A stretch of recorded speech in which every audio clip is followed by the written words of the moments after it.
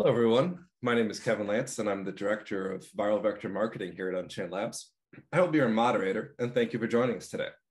We'll have a Q&A session at the end of the presentation, and to ask questions, all you have to do is click on the Q&A button in the Zoom navigation bar at the top or bottom of your screen and type your question. When submitting a question, if you avoid clicking that anonymous button, then we can reach out via email afterwards if we maybe don't get to your question during today's session. We will get to as many of them as we can, though. And now I'd like to introduce Alex Shepard, Product Manager for Leprechaun at Unchained Labs. Today, Alex will talk us through how Leprechaun dishes out 5 critical pieces of info about your crude or pure lentivirus samples. And now I'll hand it over to Alex. How are you doing today, Alex? Thanks, Kevin. Thanks for the intro. Absolutely. So today I'm going to explain to you how Leprechaun can lead you to lentivirus gold.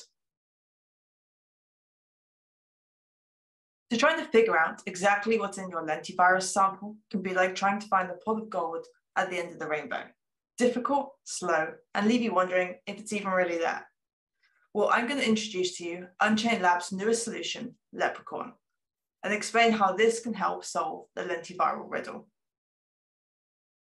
In comparison to some other viruses used in cell and gene therapy, lentivirus is highly complex. The presence of both a P24 protein capsid and a VSPG positive lipid membrane, which both encase the nucleic acid, means that there can be lots of different components present in your lentivirus prep. So things such as membrane fragments, free capsid proteins, and immature viral particles can all interfere with the ability to accurately quantify and titer your capsid and payload containing virus, the stuff that you really care about. And all of this makes it difficult to figure out exactly what's in your sample at the different stages of lentivirus production and manufacture.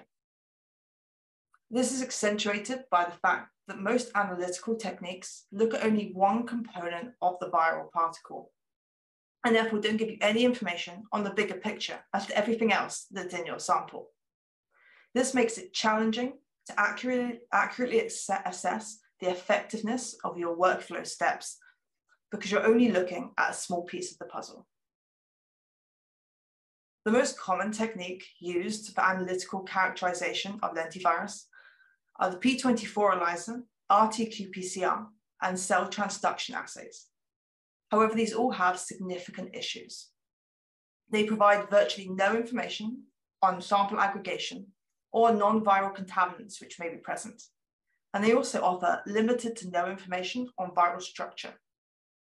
The P24 ELISA focuses exclusively on the P24 capsids and the amount of that protein that's present in your sample.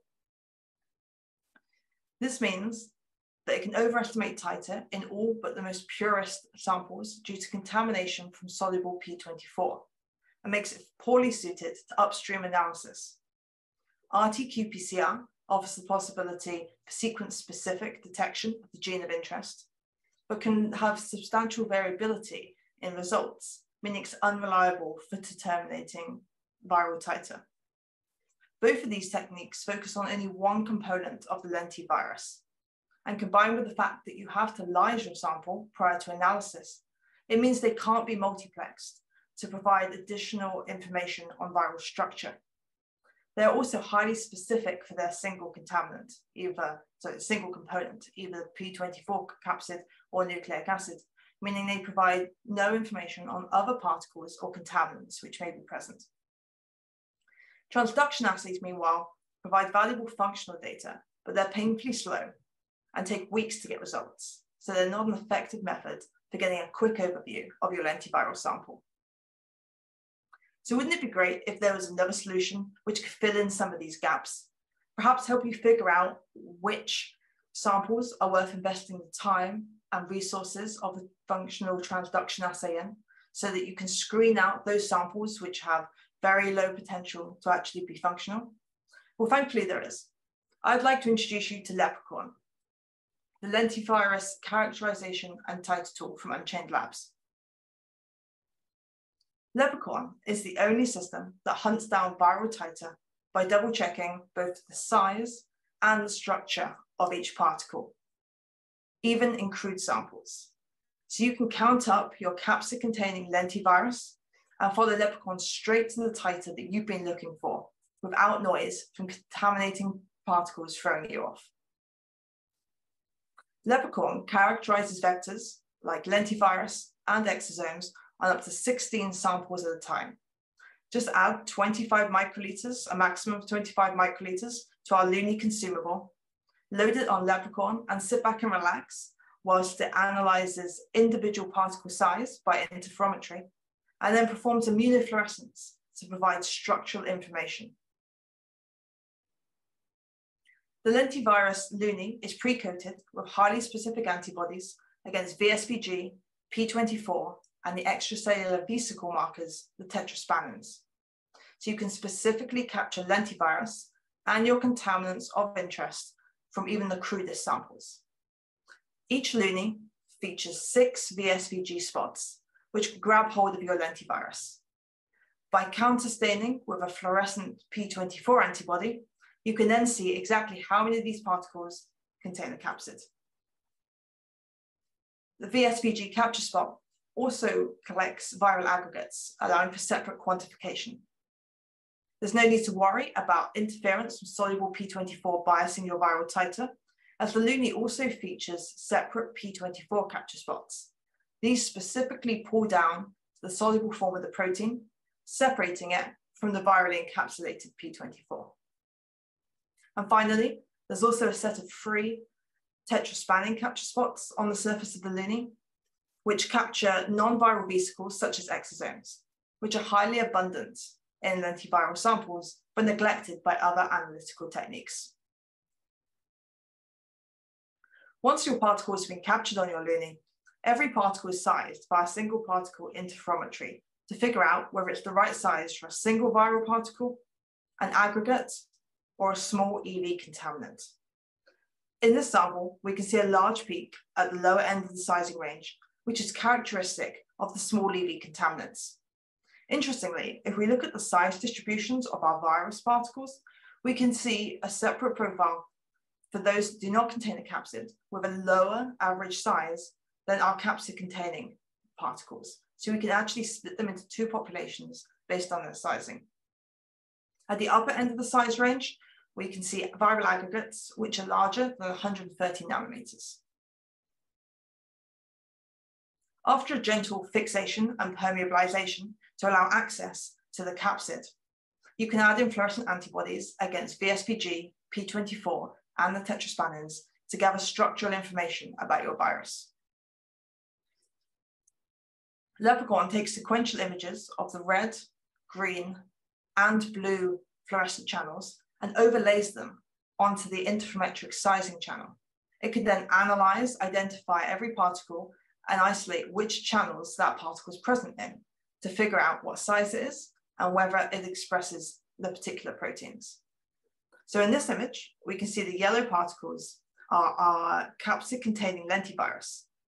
So here we have co-localization between the green VSPG antibody and the red P24 antibody, resulting in a yellow co-localized particle. In contrast, particles that lack the capsid protein appear green because they're not present in the red channel.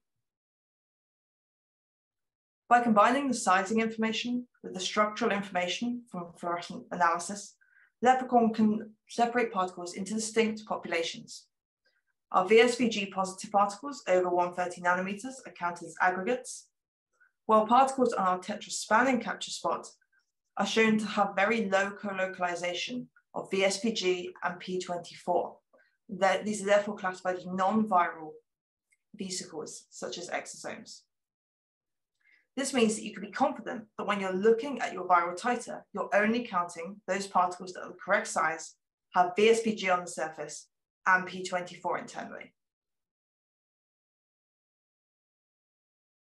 Leprechaun can provide lentiviral titers down to 5 × 10⁶ viral particles per mil, even in crude samples. So you can nail down your lentiviral titer by separating your capsid-containing viral particles from your empty viral shells, or simultaneously getting information on viral aggregates and whether you have high levels of EV contaminants or soluble P24 contaminants in your sample. This can help you identify what your next cleanup step needs to be. Leprechaun gives you a unique insight into what's happening in your sample by not only looking at the P24 composition when defining a lentivirus. Leprechaun can give you a clue as to how efficiently your capsid is being packaged into your virus.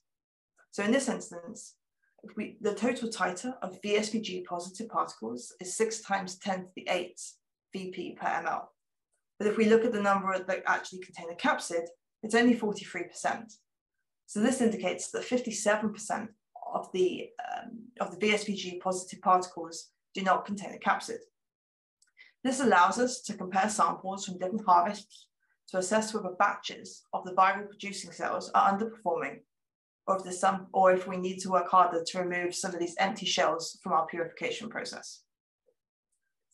Leprechaun can also help you get a handle on your EV contaminants. These particles are a similar size and density to lentivirus and are also membrane bound, so they can be hard to remove with standard purification techniques. In this sample, there's actually a higher concentration of EV contaminants than there is capsid-containing lentivirus. So again, we can figure out if we can effectively remove these contaminants by then monitoring our downstream processes. And it also allows us to assess whether these contaminants are having any effect on the performance of your vector. Crucially, sample prep for Leprechaun doesn't require destroying your sample with a lysis buffer, unlike most other techniques. Instead, you can just dilute your sample in our kit-provided incubation solution, which is a gentle salt-based solution, and load it straight onto your luni. In contrast, if you're running an ELISA assay, you have to lyse your sample before analysis. So to see what effect this is having on your virus, we compare the sample treated with a lysa buffer versus a sample incubated in a Leprechaun solution and ran it on Leprechaun. So what you can see here is that on the left-hand side, we have our sample treated in Leprechaun buffer. We still have a large number of intact lentivirus particles. We can also see we have some EVs present and a small number of aggregates. In contrast, if we look at our ELISA buffer treated sample, there are virtually no particles bound on our VSPG capture spot. We've also lost all of the information on EVs and aggregates that we had previously. Interestingly, Leprechaun can see the release of soluble P24 from inside the virus. So we see a threefold increase in soluble P24 in the ELISA treated sample when that previously encapsulated capsid has been released with the breakdown of the viral particles. So what this means is that you no longer have to break up your sample and destroy your virus just to get a feel for titer and lose out on all of this other cool info that you can get. Leprechaun lets you keep your viral particle whole so you can figure out if there's any other factors that are affecting the stability of your virus. The viral titer dynamic range on Leprechaun is linear down to 5 × 10⁶ particles per mil, even in crude samples. Here we can see that an R² close to 1 is reported when we compare the titer from Leprechaun to the expected titer from a viral sample at different dilutions. What this means is that you can take samples straight from cell harvest and analyze them on Leprechaun without any need for prior concentration. Crude samples generally require a dilution of 10-fold in our kit buffer, while purified products are normally run at 1,000-fold dilution or greater, essentially meaning that you only need 1 to 2 microliters of your valuable lentivirus sample to get a result on Leprechaun. There's no need to worry about reproducibility on Leprechaun. Titers are highly reproducible with a CV of 8% across 8 replicate runs. In this instance, we took the same sample, ran it on 8 different lunis from 2 consumable production batches, and see a CV of below 8%. On top of this, each luni also provides all the technical replicates you need, so you can run your sample once and be done. Our super easy to use analysis software gives you all your results in one go and in one place. With automatic background subtraction, you can be confident that there's no non-specific signal from any of the antibodies interfering with your data. Unlike other platforms, there are also new user-changeable settings, so you can be confident that you're going to have minimal impact from user variability on your results. With a couple of clicks, you can export your data into an easy-to-read PDF format to see the detailed breakdown of your sample composition. Leprechaun kits are easy to use with step-by-step protocols that deliver you your results in just a matter of hours. The Leprechaun lentivirus kit contains everything you need to work out the puzzle of your lentivirus sample, including 8 lentivirus loonies to specifically capture your viral particles and your contaminants, all the required buffers, and the fluorescent antibodies needed to check the VSVG is present on your envelope and that the P24 capsid is there inside your virus. The Leprechaun lentivirus protocol has been fully optimized, so there's no additional work for you to do. There's also no need to run standards every time or to calibrate the instrument. You can just turn your Leprechaun on and get on with it.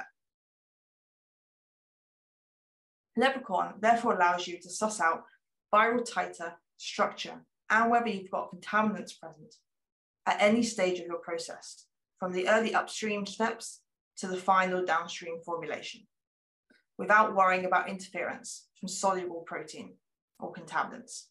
This makes it easy to identify problematic steps of your workflow, which may be impacting the yield or purity of your sample, monitor whether you're effectively removing non-viral vesicle contaminants, and as we've seen, by combining size information with the capsid status, determine if your virus is breaking down at any points or whether it's being stored effectively after formulation.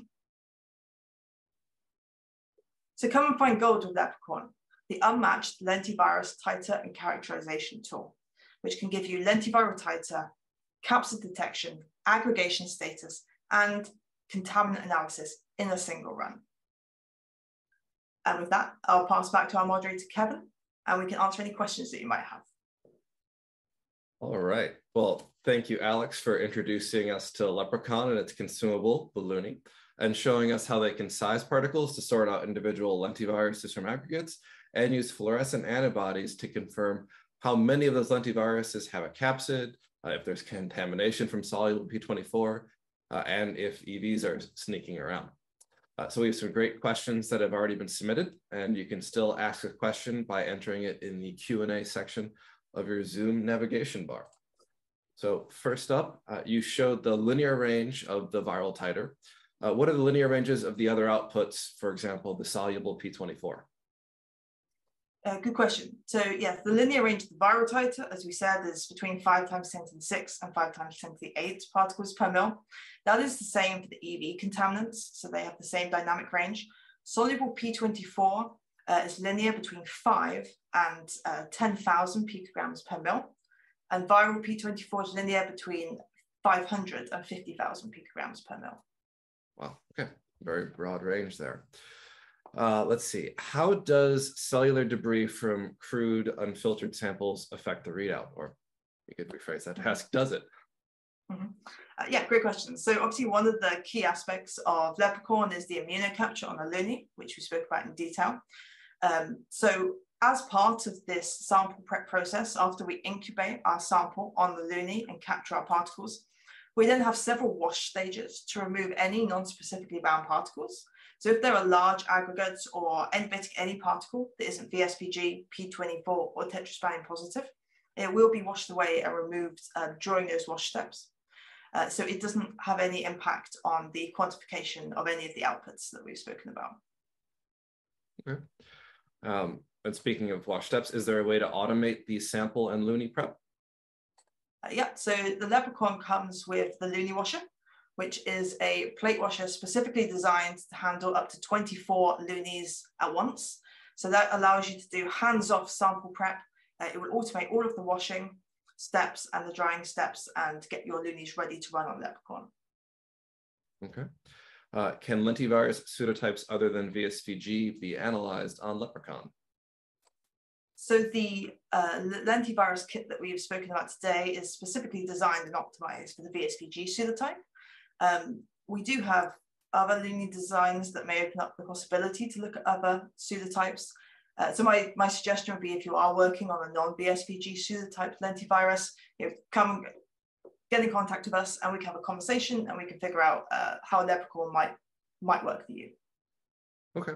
I'm going to combine two here. There's one question on how is the sizing done by Leprechaun, and another one that says, we already have a stunner. How does this technique differ? So those kind of both talking about sizing. Mm-hmm. Okay, yeah, great, good question. So for those of you that might not be familiar with Stunner, that is another one of our awesome Unchained Labs products, and that works via DLS and UV-Vis. So that has a different sizing technique to Leprechaun. So Leprechaun is using single particle interferometry. So this is a single particle technique to determine size. We can size any particle between 35 nanometers and 200 nanometers in diameter. And basically, without going into all the physics of it, essentially we're looking at the interference of light from the surface of the Looney with the particle that's bound on top. And based off of that interference, we can calculate what the diameter of that bound particle is. Okay. Is the software part 21 CFR part 11 compliant, and are we open to site demos? So two-part question. So first question, yes, obviously open to demos. So please, if you want a demo, please get in contact. We're happy to come out and visit you and show you Leprechaun in the field. In terms of the software, it's not currently CFR 21 part 11 compliant. That's something we can look at going forward, but not as today. Yeah, so it's usually part of the life cycle of products at Unchained Labs. Mm-hmm. Not right now, but usually part of the life cycle. How many different loonies can you run in the Leprechaun in a single run? So you can run up to 16. So you can load 16 at one go, and then it will automatically analyze all of those 16 for you. Okay. And there's a few questions here that focus on the P24 aspect of this assay. So let's start with, can you just briefly revisit how Leprechaun is visualizing the P24 protein in both free and intact, both freely soluble and intact lentivirus P24? Yeah. So for the intact lentivirus, we're capturing it on the VSPG capture spot. Then once that particle is bound, we do a gentle fixation and permeabilization just to allow access for the fluorescent P24 antibody to get inside the virus and be able to access the capsid. So then we will see if the fluorescent or red P24 antibody binds. We can see that co-localization with the VSPG, and we can quantify that as a capsid-containing particle. For the soluble P24, we have the separate set of capture spots. That will bind P24 that is not encased in a membrane or is just free in solution. And then again, that is also treated with the same red fluorescent P24 antibody. So then we get counterstaining of that soluble P24 on the red spot. And we can then use the intensity of that staining on the P24 spot to convert it into the concentration of P24 in terms of picograms per mil. So that's previously been calibrated against a set of P24 standards. So we know exactly how intensity from our Looney converts into quantity of P24. And yeah, that actually kind of dovetails nicely into the last set of two questions here, which is sort of comparing and contrasting P24 ELISA results with Leprechaun. There's answers about, or questions about total titer. There's questions about variation and precision. Can you speak to that a little bit? Yeah, so in terms of total titer, I think what you'll often see on a P24 ELISA, I mean, if you're looking at the crude sample, then most of the P24 there was probably virally encapsulated. Anything other than a crude sample, obviously you essentially have two populations. You've lysed your sample, but you can no longer distinguish between the soluble P24 and what was previously inside the virus. So if you compare an ELISA result to Leprechaun, what you would normally see is that if it's a less purified or if it's not a completely purified sample, the soluble P24 readoff from Leprechaun and the viral P24 readoff from Leprechaun, because we do give both, the picograms per mil of that will normally be very close to the total picograms per mil that you get from the P24 ELISA. So we're seeing the same total P24, we're just able to separate it out into whether it's viral titer or P20 or soluble P24. Okay, and then I think people probably are used to their in-house P24 ELISAs in terms of precision. What kind of precision would you see from Leprechaun typically? It's in a similar spectrum to the P24 ELISA. In terms of the exact CVs, I probably need to confirm that, but yeah, it's in the range of the P24 ELISA. Yeah, I think there was the one slide that was interesting where I think we were looking at 8% CV across. Yeah, in terms of reproducibility, inter-run, intra-run reproducibility, it's certainly below 8%. Okay. And then there's one question. We will be sharing this recorded presentation, so that's logistics. I'm happy to handle that one. And then a lot of the other ones, I think we'll follow up individually. So I'll say thank you very much to Alex for all this great presentation, and thanks to our audience for all those great questions. Thanks everyone who joined us live today. If you'd like to have a deeper conversation with our team, please do get in touch with us at info@unchainedlabs.com or learn more from our website, unchainedlabs.com. We would love to connect with you and talk science. We'll definitely follow up with any other questions we didn't get to live today. Thank you for attending our virtual seminar, and I hope you have a great rest of your day.